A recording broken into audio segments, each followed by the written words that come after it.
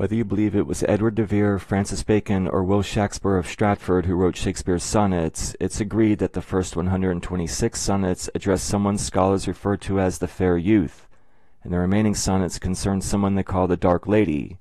As far as the actual number of dark lady sonnets, some believe there are 28, others 26, referring to the last two as the Greek sonnets. In this video, I'm going to show how the number of fair youth sonnets reveal them to be Henry Wriothesley, the 3rd Earl of Southampton.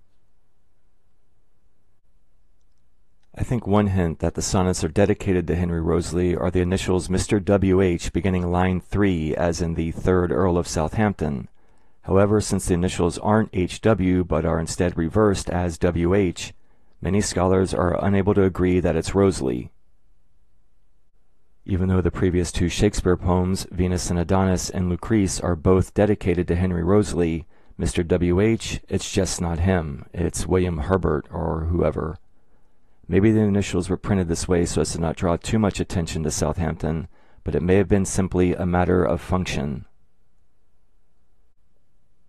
If you've been following these videos or Alexander Waz, you know that the dedication is designed to be written into a Cardano grid. Vince Galloway figured out that if you read the first and last letters of the opening lines of the dedication, they spell out a message reading TT map by D SF. The dedication is signed by someone named TT, who is Edward de Vere, which I explained in an earlier video, and the message is that this is his map and was made by John D. The SF possibly stands for sub finum, meaning towards the end, suggesting that D worked on this map towards the end of his life.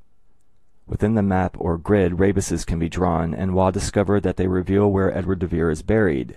They read, "To the Westminster at South Cross Isles, St. Peter's, Edward de Vere lies here." One of the things that convinced me the map and rebuses are legitimate is a rebus that spells the Westminster, which is in the shape of Westminster Abbey. John Dee used a delta or D to sign his work, and Waugh points out the single letter D where the courtyard is. Waugh also shows how the name Mr. W.H. from the dedication appears as part of the letters composing the Westminster rebus. And if the name read Mr. H.W., the W would be outside of the rebus, the H would be inside it, and the rebus would spell the Hestminster. So, in order for the rebus to spell the Westminster, John Dee spelled Henry Wriothesley's initials as Mr. W.H., and I believe put it at the beginning of line 3, indicating the 3rd Earl of Southampton. Even without having to realize there's a map concealed within the dedication, and considering that the previous two poems were dedicated to the Earl, I doubt that John Dee thought people would have such a difficult time figuring out that Mr. W.H. is Wriothesley. Alright, now something I've brought up many times before is how in Monas Hieroglyphica, John Dee explains that he uses the Kabbalistic methods of Gematria, Notarikon, and Ziruf. I show how each of these methods are used in the sonnets in video 55 and its addendum. Now how we figure out that Henry Wriothesley is the fair youth is, the last fair youth sonnet is Sonnet 126.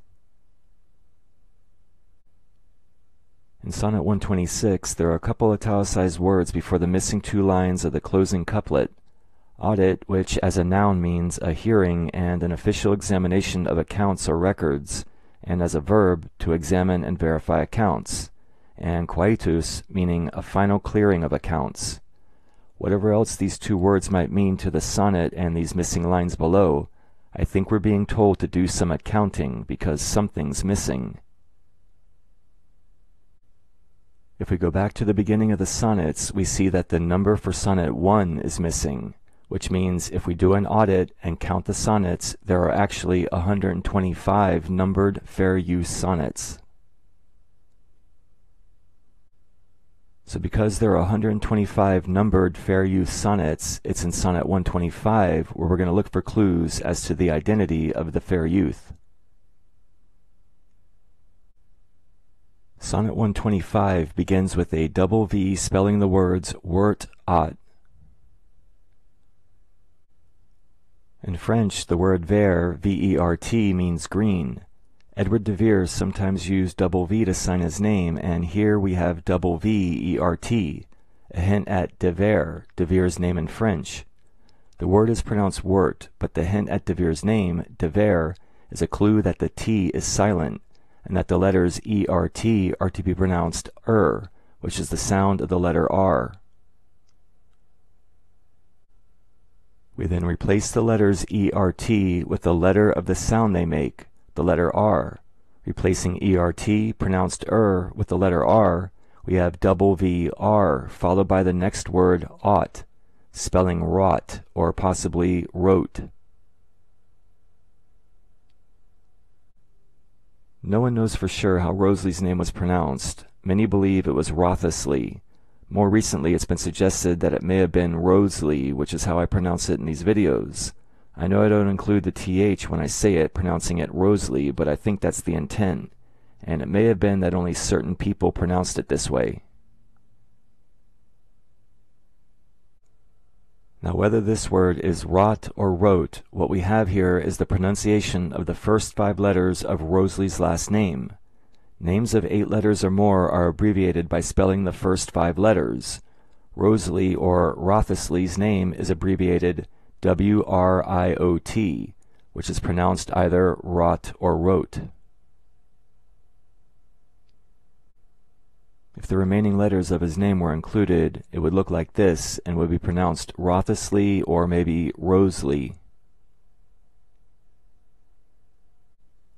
Alright, so beginning Sonnet 125, the number of numbered fair use sonnets, we have letters that are pronounced as the abbreviated name for Wriothesley or Wriothesley.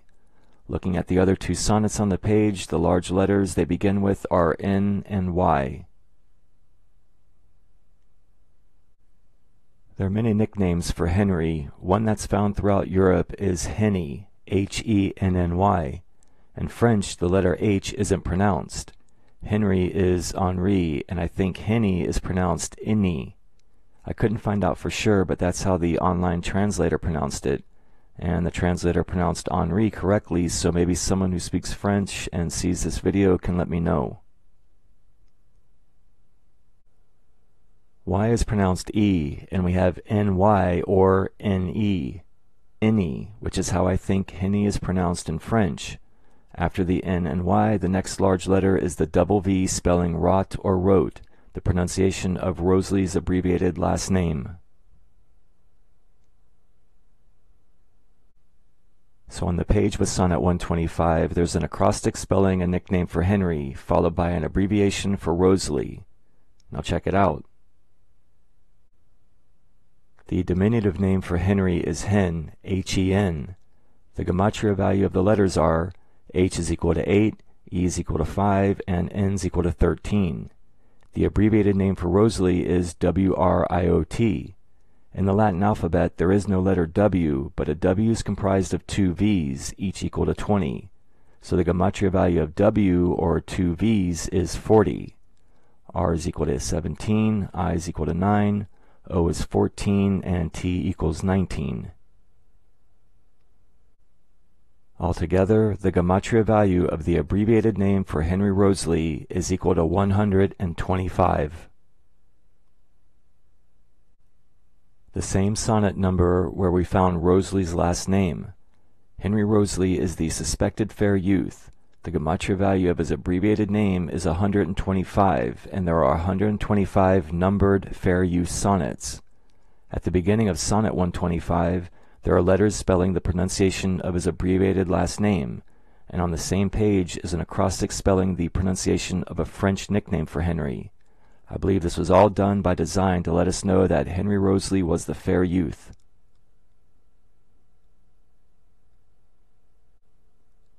Something else going on is that the first 17 of the fair use sonnets are also known as the procreation sonnets. The poet is trying to convince the fair youth to marry and have children. It seems he was successful because in the 18th sonnet things change, and the youth now lives forever in these lines of verse. According to Alexander Waugh's theory, the first 17 sonnets represent Edward de Vere's Earl number. People live on through their children, and the youth now living forever in Sonnet 18 means that a child has been born. Henry de Vere, the 18th Earl of Oxford, who was fathered by Henry Wriothesley. Looking again at Sonnet 125, notice how the words "who bore" are typeset above and below the number of the sonnet. The dedication tells us that Mr. W.H. is the only begetter of these ensuing sonnets, which scholars believe means he inspired their creation. I think the words "who bore" above and below the sonnet number equivalent to Henry Wriothesley's name allude to what the dedication is saying here. These words tell us that he's the only begetter of the sonnets, but I also think they tell us that he fathered a son. The dedication is 12 lines, and in column 12 of the grid, I found a rebus in the shape of scales, which reads, Henry 4T ensuing son. There are a couple of words in the bowls of the scales, rose and another word that can be spelled a few different ways. I've shown this rebus before and will have an update in another video, but we can see here that Henry 4T, meaning Oxford, is the ensuing son. Not only did the begetter inspire the creation of these ensuing sonnets, he also beget an ensuing son, and I think we're being told that it was Henry Wriothesley who bore the sonnets and the son. Alright, like I showed earlier, the last fair use sonnet is 126. We did some auditing, hinted at by the italicized words, and discovered that there are actually 125 numbered fair use sonnets. Something else is, by its definition, a closed couplet is a pair of lines that are grammatically complete, or at least logically complete on their own. Grammatically, it's a single line divided in two. Again, the italicized words, audit and quietus, hint at doing some accounting, which requires math. And if we divide the sonnet number 126 by 2, the number of missing lines of the couplet, we get 63.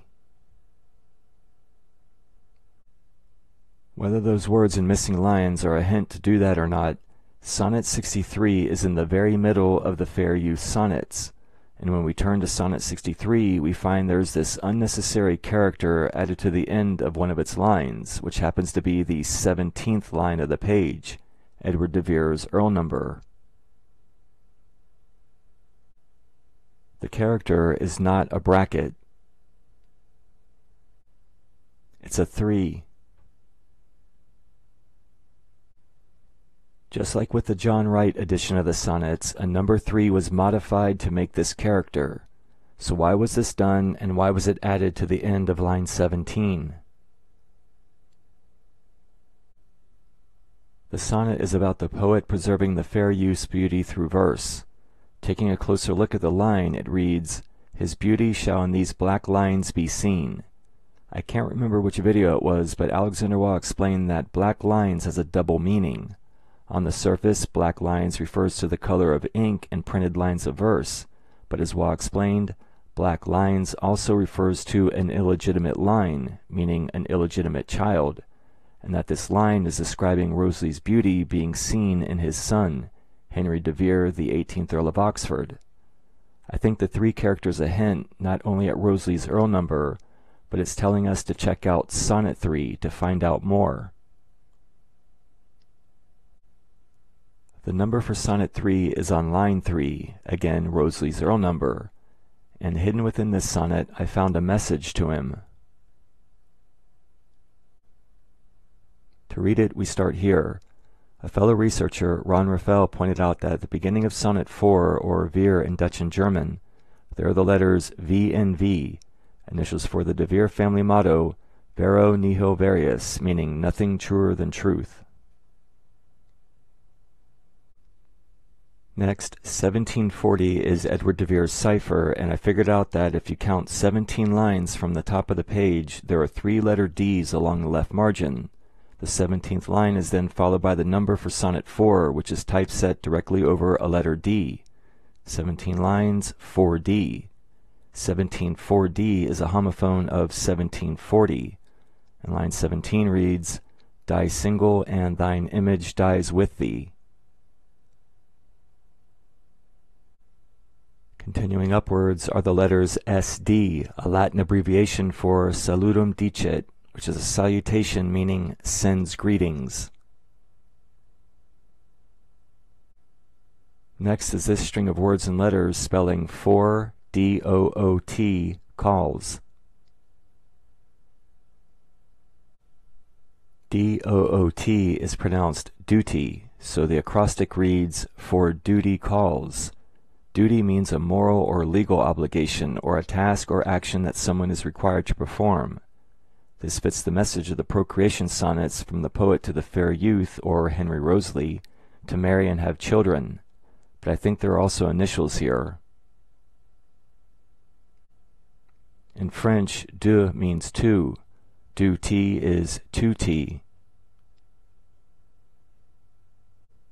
And 2T are the initials found on the sonnet's cover, dedication, and at the beginning of Sonnet 122. Each set of initials is printed with a differently shaped letter T. No two T's match, and I explain why this is in video 55 and its addendum. In the same videos, I also explain why, when read as two T's, they stand for Edward de Vere. So what this acrostic is spelling, for duty calls, is also saying for 2T or Edward de Vere calls.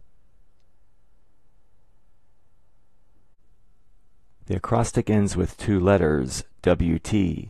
Earlier I showed how the abbreviation for Wriothesley is the first 5 letters, WRIOT. Another way names are abbreviated is by spelling the first and last letters. The first and last letters of WRIOT are WT. That's the acrostic translated. Everything is now read in reverse or down to up. Beginning with the de Vere family motto, it reads, "Nothing truer than truth. 1740 sends greetings, for duty calls Wriothesley," or for 2T, meaning Edward de Vere calls Wriothesley.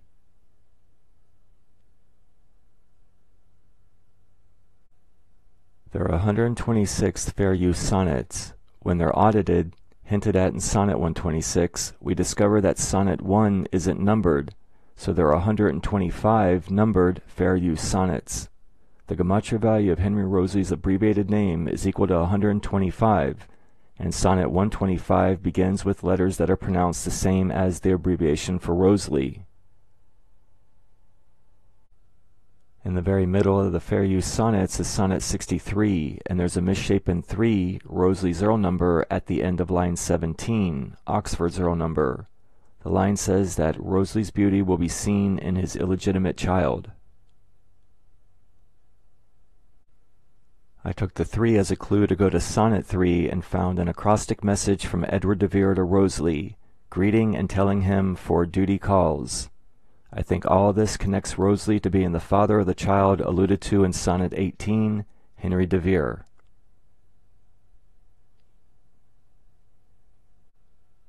Now, according to Wa's theory, Oxford needed a male heir, and he may have had a mistress, Penelope Rich, Countess of Devonshire, who he asked to be a surrogate mother for a child he would raise as the 18th Earl of Oxford. He asked Wriothesley to be the father, and what may have happened was that, after granting the favor, Penelope Rich and Wriothesley continued to see each other, creating the love triangle written about in the sonnets. Another take on this is, Wriothesley and Rich could have been seeing each other behind Oxford's back. Rich became pregnant, and to save Wriothesley from an embarrassing situation, Oxford secretly adopted the child. Either way, Oxford's problem of not having a male heir was solved. Whatever the details, could Penelope Rich have been the Dark Lady of the sonnets? A nickname for Penelope is Pen, P-E-N, and in his video, Willoughby His Avisa Part 2, Waugh explains how certain words hint at Penelope Rich in Sonnet 84. Another nickname for Penelope is Penna, P-E-N-N-A, which is the Italian word for feather or quill, meaning a pen. I figured out that the gematria value of the letters spelling the name Penna Rich are equal to 84. Alright, now I don't know if this is something we're supposed to figure out, but I noticed it and found it interesting. Like I mentioned at the start of the video, everyone agrees there are 126 fair youth sonnets. Some think there are 28 Dark Lady sonnets, but others think there are 26 because, though they revolve around the love triangle between her, the poet, and the fair youth, the last two sonnets focus on the god Cupid and refer to them as the Greek sonnets. Now here's the thing. Recall when we figured out the gematria value of Henry Roseley's abbreviated name, Hen, H-E-N, equals 26. 26 is the same number of Dark Lady sonnets, the number equivalent to this abbreviated name for Henry. In his video named Adon's Flower, I apologize that this image from it isn't more clear. Waugh shows how the name for the turkey hen was Penelope, and how the mythical character Penelope was named after guinea or turkey hens. Waugh then connects the name Penelope to the guinea hen flower that grows in the meadows of Oxford. It's specifically the guinea hen or turkey hen flower that means Penelope, but is the word hen enough to identify Penelope Rich here? I don't know, and I couldn't find out if hen was a nickname for her. Now when I hear the word hen, I think of a bird that lays eggs. So does the word hen imply the role the Dark Lady played as a woman who provided offspring, meaning the son for Edward de Vere? Again, I don't know. But that's twice we have this number 26, equal to the name Hen. That leaves the Greek sonnets, for which there are two. The first thing I thought of was the first number that appears in the sonnets. Like I showed earlier, the number for sonnet 1 is missing. The first printed number of the sonnets is 2. We started our count at the beginning with the number of fair youth sonnets, followed by the Dark Lady. The number of the last two sonnets brings us back to the beginning, to sonnet 2, the first numbered sonnet. Count the lines, and the number for sonnet 2 is on line 17, Oxford's Earl number. The number 2 on line 17 is immediately followed on the next line by the first double V that appears in the sonnets, which happens to be followed by the letters H-E-N, the abbreviation for Henry, followed by the word 40. 2 V's equal 40, and I've talked about this number and how it connects to Edward de Vere in other videos. Could it be that the sonnets are divided into 3 groups with these numbers so that we find the name Hen, the abbreviation for Henry, 3 times? If so, then we're told that the poet, the third person in the love triangle, is Edward de Vere.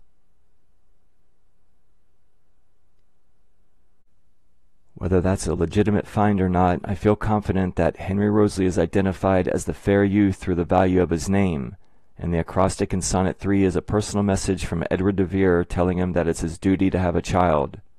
There are more clues in the sonnets regarding the story of Edward de Vere, Roseley, and Henry de Vere, which I'll be going over in another video. Thanks to the videos of Alexander Waugh, to Ron Raphael, and to you for watching this one.